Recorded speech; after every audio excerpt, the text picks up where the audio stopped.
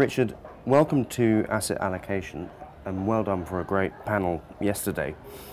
I'd like to pick up with some of the things that you touched on yesterday, but firstly, can you give us a little bit of background about your company? Certainly. Connectum is, as far as we know, the only fee-only based wealth management service available in Norway, and certainly the only one dedicated to the use of exchange-traded funds and passive investment strategies in its portfolio. We were founded in 2002 by the partners, and we currently have approximately 100 million sterling under management for 30 clients globally. So, in terms of the main advantages for your clients, what would you see that in terms of working with you?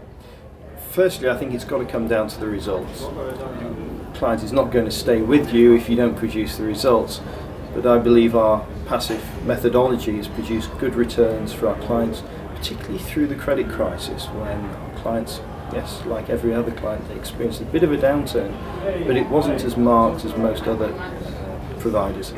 And secondly, and perhaps just as importantly, is our complete independence. We have only fees as our source of income, the fees that our clients pay us, no other source of income, and that helps ensure our independence and that we're acting as a fiduciary and we're acting in the client's best interest at all times.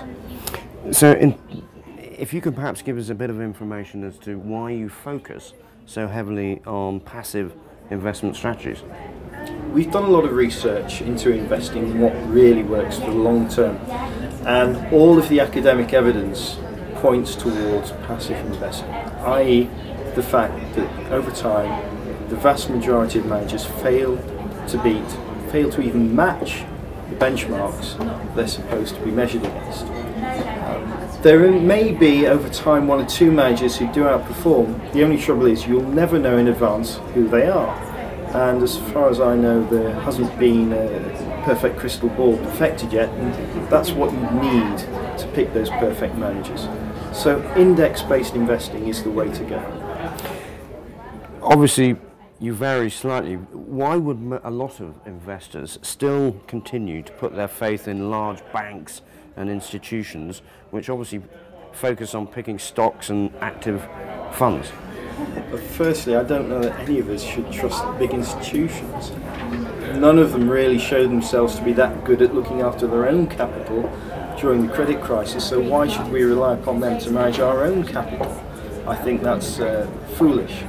But secondly, the big problem is they've got an enormous marketing machine behind them. They're able to come out with all sorts of interesting facts and figures, big one-page adverts in the media that capture people's attention and blind them to what is really going on. And the fact is that the big institutions are, on the whole, ripping people off. Okay, so your specific advice to a potential client as to the factors they should weigh up in choosing an investment? I think there are only three things that you can really control when you're investing. Firstly, there's the risk that you take. It's vitally important. I would suggest that you actually go through a process of assessing what your individual risk tolerance is.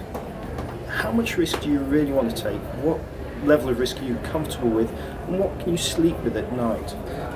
You might want to engage an advisor to help you do that. Obviously, that's going to be my advice. Secondly, costs. Morningstar came out with some research recently which showed that costs are the leading indicator of a fund's likely long-term performance. The lower the costs, the better the long-term performance. And we focus very heavily on managing costs through all levels of the procedure, through all levels of the investing procedure, whether that be trading, whether that be long-term investing and so on. But thirdly, there's the structure, and that comes down to how you invest.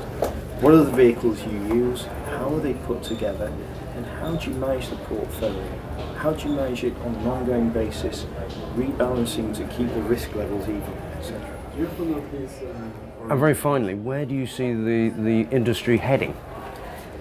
I think there are a number of encouraging developments. I think you're seeing an increasing shift towards index-based investing, towards passive management. People are learning that taking a low-cost approach to their investments is worthwhile, it does pay off. I also unfortunately believe that we're getting a bit of complication. There's so many products and structures out there that people need to be sure about the advice they get. And I would suggest it's far better for them to pay for that advice and know that their advisor is on their side, rather than going to somebody where the interest might be slightly mixed. Richard, thank you very much for your time.